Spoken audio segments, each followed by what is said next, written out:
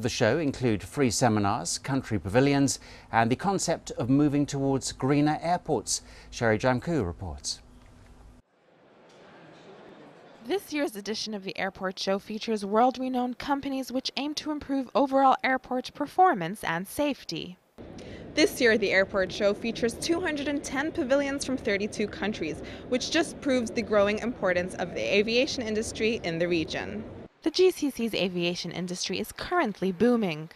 The latest research released at the show reveals that in 2015, Dubai, Doha and Abu Dhabi airports will have a combined annual capacity of 190 million passengers.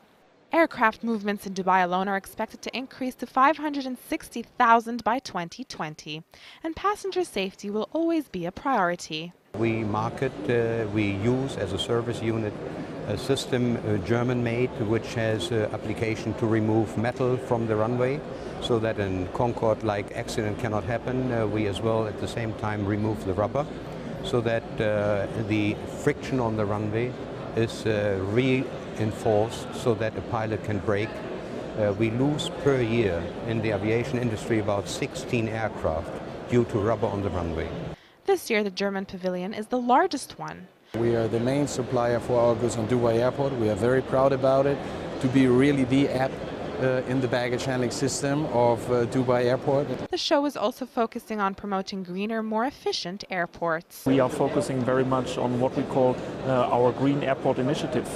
So I think also Dubai Airport is a strong supporter of having a more efficient energy efficiency as part of the strategic brief. Meanwhile, the airport industry is growing when it comes to performance, logistics and operations, especially in Dubai. We were heavily involved in providing baggage handling and cargo handling solutions within Dubai airports, the Cargo Mega Terminal, Terminal 3, Concourse 2, Concourse 3 now, which we hope recently will be opened. At the moment, London's Heathrow is ranked third busiest international airport. Dubai is seen to overtake it within a decade. Both airports have allocated billions of dollars for expansion. Heathrow expects a 90 million passenger capacity by 2020, while Dubai International is working to achieve 98 million passengers by 2020.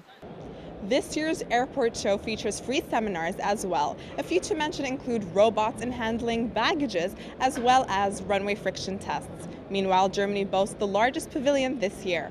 From the airport show, Sherry Jamku, Emirates News.